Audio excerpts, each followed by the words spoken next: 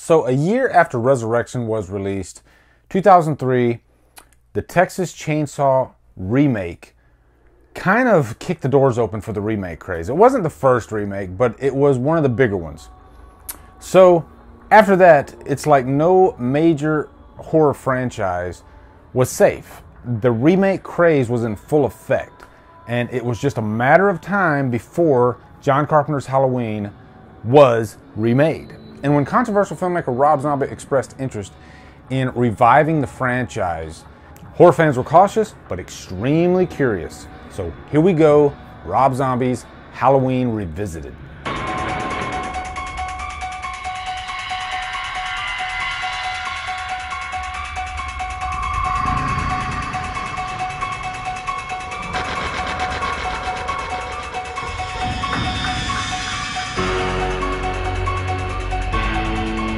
Rob Zombie's Halloween stars Scout Taylor Compton, Danielle Harris, Brad Dourif, Malcolm McDowell, and is directed by Rob Zombie. What's up, guys? I can't believe it. This is it. I believe I started this whole Revisited series maybe 2 years ago as far as Halloween goes with Rob Zombie's Halloween 2. Actually, I did Halloween 6 before that, but I don't like to count that because I wasn't like in my full swing production-wise. So I like to say that it started with Rob Zombie's Halloween 2 because I eventually did revisit Halloween 6 so I could discuss the hybrid cut. So now we've come full circle. The last one, Rob Zombie's Halloween. And this is definitely a good one to end this series on. The Halloween reviews will be put to bed after this. It's over. I'm kind of sad, but there's no reason for me to go back and review any more of the Halloween movies. So this will be the last. Now, does that mean that there won't be a Drumdums Watches down the line? Anything's possible. And I do have my Road to 2018 daily vlog coming up on the 8th of October leading up to the new movie. That will not be a review series. That will be me selecting a scene from each movie to discuss. It could be a scene that I don't like. It could be a scene that I like. But it's going to be a daily vlog leading up to the new movie. Going to be a lot of fun. Also, before I get into this, just today, courtesy of Woody Bowen Designs, I can't praise Woody enough. He really knocked it out of the park with this one. Hallowstream 3 will be coming up the week after the new movie comes out. And Woody designed a shirt for me that I had in mind. I thought, hey, what if we had all 5 of us, 4 of us in the Myers getup, and then, of course, Jay from We Watched the Movie as Loomis. And what you see right here is what it is. It is for sale now at the Drumdums store. Be sure to get one before Hallowstream 3 is released onto the world. And that will be the last Hallowstream. After that, it's over. You get 3 of them. So this one, we're coming up with a tagline for it, maybe Season of the Nips, something like that. We'll see. We'll see what happens. But anyway, we need to get into this review. Rob Zombie's Halloween. I watched this movie again last night. This cut right here, actually, the director's cut. I believe this one's around like an hour and 50 something minutes. And if you look back there behind me, I have both the theatrical cuts of both movies. But I figured, you know what? I'm going to watch the director's cut, and I'm going to discuss the differences between the director's cut and the theatrical cut, as well as the work print. Now, I don't remember too much about the work print. It was one of the first that I watched, actually, when this movie first came out. And that's a good place to start, actually. Let's start with the hoopla around this movie. You know, in the intro, I talked about Resurrection coming out and then Texas Chainsaw Massacre kicking open the doors for the remake craze. Well, then here comes along Rob Zombie. I still remember the day the announcement was made that Rob Zombie was going to be directing a new Halloween movie. And I remember just being excited and scared because I had watched The Devil's Rejects and I had watched House of a Thousand Corpses. And both of those movies I still like. But after watching those movies, you can't deny how, I guess, dangerous of a director Rob Zombie is. You know, he does not care what you think or I think about his movie. He wants to make the movie that he wants to make. And I respect that. But the guy's got his flaws. He really does. And we're going to get into all that. But I remember seeing the trailer for this when it was first released. And I was pretty freaking excited. This was Halloween like we had never seen it before. It was vicious. You know, not since Halloween 6 have we seen a Myers this brutal. So I'm not gonna lie, I was really freaking excited. I thought Rob Zombie is gonna knock this out of the park. And just a sidestep, you know my thoughts on Rob Zombie's Halloween 2. I still love that movie. I just watched it again recently, a couple weeks ago. Every time I watch it, I like it even more. So know that going into this. But this isn't gonna be like a pro-con type of review. This is gonna be, well, I guess a revisited review. You know, we're gonna talk about the movie in chronological order, talk about the scenes that unfold before us, and really just give you my thoughts on the movie, you know, as I was watching it. And let's get into that opening scene. This might be one of the worst opening scenes for a Halloween movie. It out of the whole franchise. And it's a shame that it's the very first scene in the movie, because it's Rob Zombie literally like throwing, well, I guess not literally, but it feels like Rob Zombie is throwing his style of filmmaking at the viewer. You know, maybe I'll choke the chicken, purge my snorkel all over them flappy ass tits. Take this shit right here, and if you don't like it, then, you know, fuck you. And I don't usually use that word, but you almost have to use it in a Rob Zombie review because that's what he does. Crying shit, crying shit. It's terrible! She has beautiful eyes and her hair smells like cinnamon!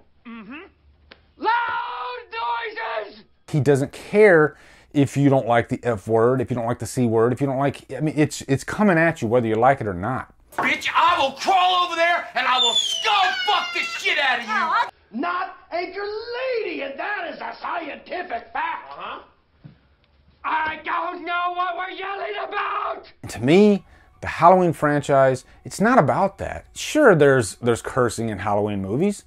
Sure, there are promiscuous teenagers. There's bad people in the Halloween movie. But there is something about the Halloween series that I think raises it above the other horror franchises class-wise. It's just a little bit classier, I think. And I think the reason being is Dr. Loomis. You know, Dr. Loomis is kind of a classy guy. He's got a British accent. He's a little crazy, but you can't help but respect the guy. You know, he doesn't come off as white trash. And this opening scene really is too much. It's just insane. You got Ronnie being completely disgusting, wanting to get it on with his stepdaughter, fighting with Deborah Myers, and it's just a really chaotic environment. And I see what Rob Zombie was trying to do. He was trying to set up what type of home environment Michael Myers lives in, which is another major problem with this movie.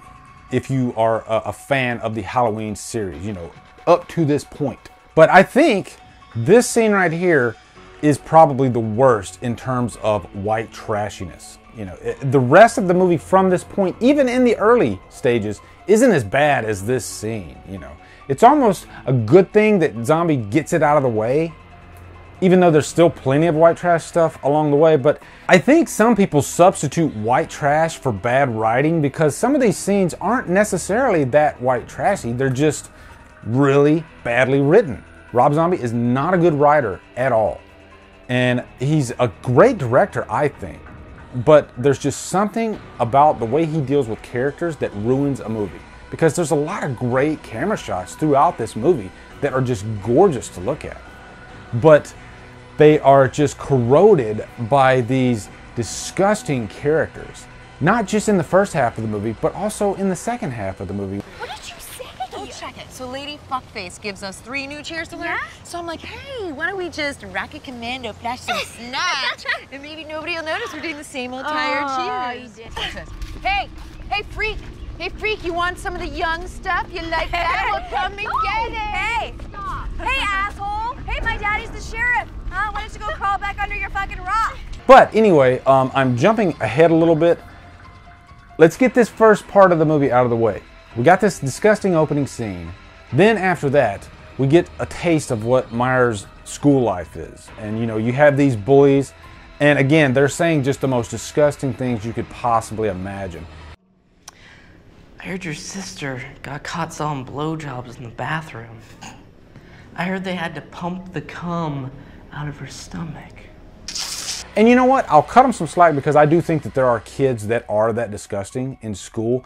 But that doesn't mean I want to see it on my movie screen. Or especially in my Halloween movie. But what Zombie's trying to do is make you want these kids to die.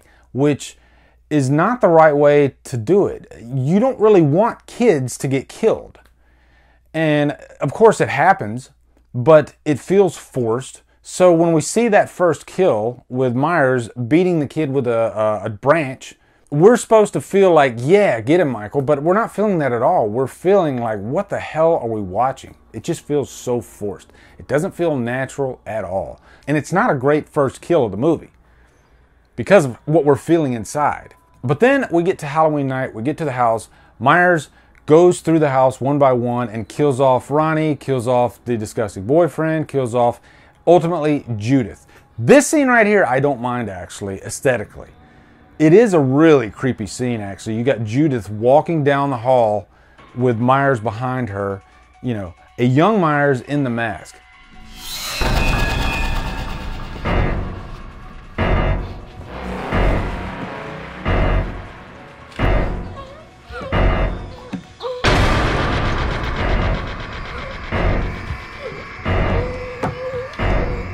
That is a really creepy scene. You know, I think that's the big thing with this movie. There's a lot of really creepy scenes throughout the movie that work, you know, as a Halloween movie. It's almost like if you turn the volume all the way down, this would be a much better movie. So you could have like a montage of great scenes from Rob Zombie's Halloween, and it might be one of the best montages of the whole franchise. And so the second third of the movie, we got Myers in Smith's Grove Sanitarium.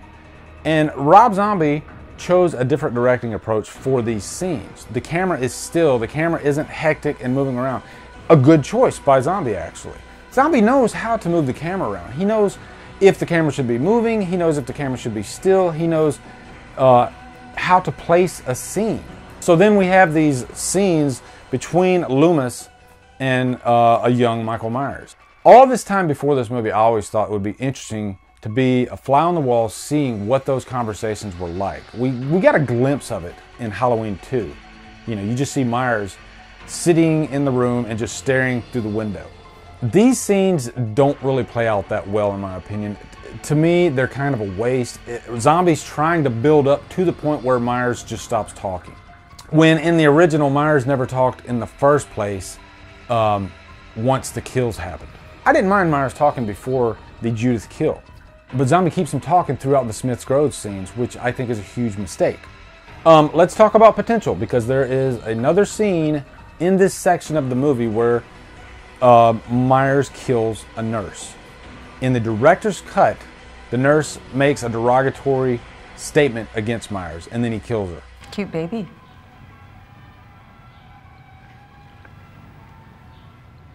Couldn't be related to you. In the theatrical cut, they take that out. He just kills her blindly. That's the way it should have went down.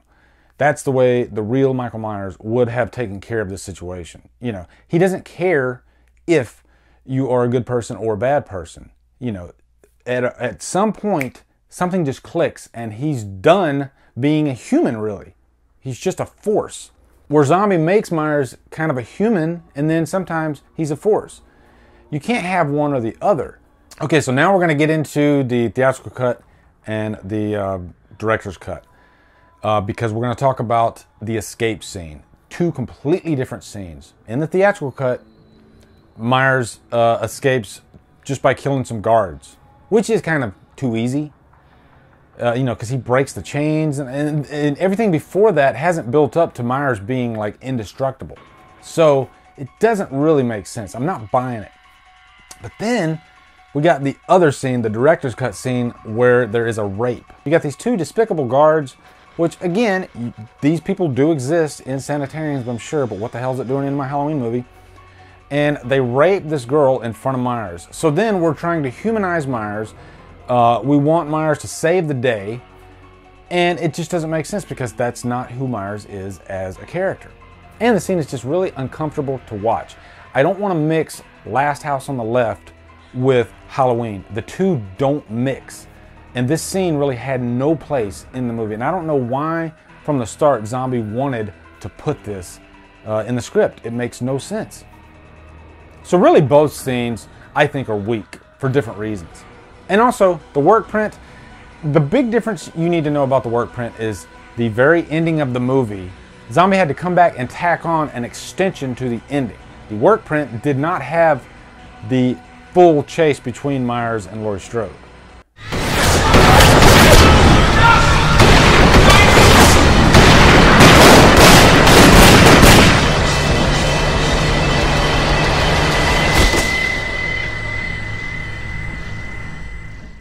Michael Myers. Okay, that's fine. That's good. Okay, well, how are you feeling today? Good. So really, that's all we're going to talk about the work print. It does have a couple of deleted scenes that were cut out, which I actually like, especially Myers stealing a tombstone, which is aesthetically a really cool looking scene.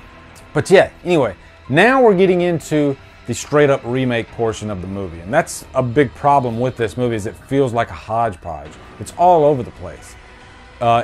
It's like Zombie wanted to tell that first 2/3 of the movie really. And then he was like, oh shit, we're running out of time and I still have to get to the Myers-Laurie Strode showdown. So this last third of the movie feels rushed. But this is the most bearable portion of the movie, I think. You know, it feels more like a modern horror film. The white trash element is still there, but it's toned down quite a bit. But here's the problem, okay? After watching this last night, it dawned on me. Everything from a character standpoint, as far as dialogue goes, feels secondary. It has no place whatsoever. You have scenes that feel like they don't even need to be in the script, like they're space fillers. I think a very well written script is one where one scene needs the scene before and it needs the scene after, and the dialogue does that. You could take any given scene in Rob Zombie's movie in the last act of the movie and you could switch them up and it wouldn't make a difference. That's the problem with the writing in this film. You know, you take a movie like Back to the Future. Every scene needs the scene before and the scene after. And the dialogue guides that along the way. And I can tell you right now, behind the scenes, if you watch the 4-hour Michael Lives documentary, you can see that Zombie wrote stuff on the day. There are scenes in that documentary where Danielle Harris is sitting down with Zombie. They have no clue what they're going to say that day. So they actually wrote it right there on the day. And that's why a lot of the dialogue feels secondary. And by secondary, I mean what these characters are saying does not make them interesting, and it does not make them likable or unlikable, really. It's just throwaway dialogue. You'll see a lot of it in this movie, and I think that's my big problem with it. Okay, now let's talk about Loomis. When you think about Donald Pleasence and his performance in the original series, casting anybody else to play that part, you're always going to be comparing it to Donald Pleasence. You know, he really just owned that character. So every single line that he says, it's almost like a trademark. Malcolm McDowell in this movie, I think, is a likable Loomis. He does care about Michael throughout this movie. He feels bad about the situation, about what happened. I think he's much more likable in this movie than he is in the second movie. But the big problem I have is, you know, anytime you have those signature Loomis lines, his delivery is second rate compared to Donald Pleasence's. And he has never seen the original Halloween, and he never watched Donald Pleasence's performance, which is probably a good thing. We've given the authorities his complete profile. 2 roadblocks and an all-points bulletin wouldn't stop a 5-year-old. Well, what do you want us to do? No conscience, no reason. Even in a rudimentary sense of life or death, right or wrong. As a matter of fact, I do believe it was. But he's one of those aspects of the movie that I don't mind. You know, he's not a bad Loomis in the Rob Zombie's Halloween. I guess that might be one of the good things about this movie. He does care about Michael. But one thing I do love about this is Tyler Mane as Michael Myers. He really nails Michael Myers as far as his movements and really aesthetically. Rob Zombie nailed the look of Myers in this movie with the coveralls. One of the best masks since Halloween 6.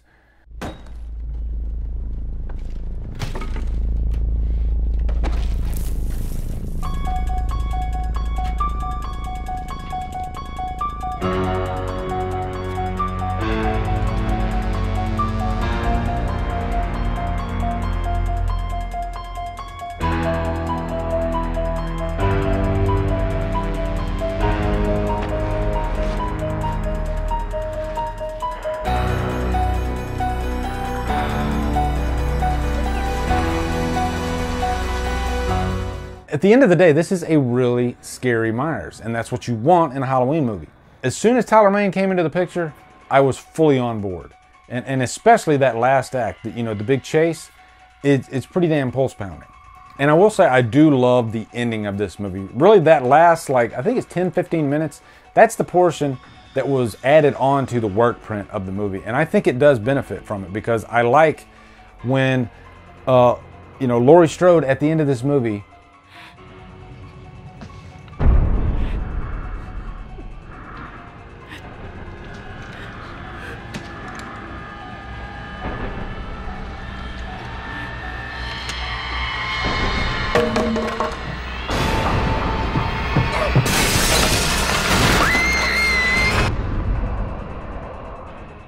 she was pretty much juggernauted by Myers off of a balcony. And both of these characters have been through hell by the end of this scene. And then she sits above him and she fires the gun and screams. And it's really the perfect representation of what you've just been through in a Rob Zombie Halloween film.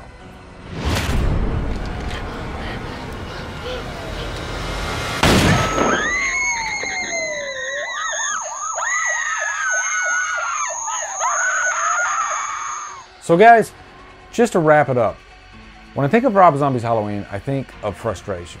That's what I think of. And I think of headaches, because that's what I am by the end of this movie. I'm frustrated and I have a headache. And I was thinking about it last night. This might be like on par with Resurrection, because they both have their own faults. Very different faults, actually, you know. But the last time I watched Resurrection, I wasn't as frustrated with the movie. Except for the Busta Rhymes portion of it. But I guess the Rob Zombie dialogue is equal to Busta Rhymes.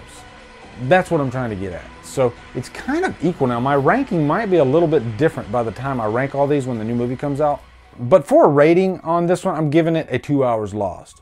It's a weird movie for me too, because I guess you really have to be in the mood to watch a Rob Zombie Halloween movie. Really, a Rob Zombie movie, period.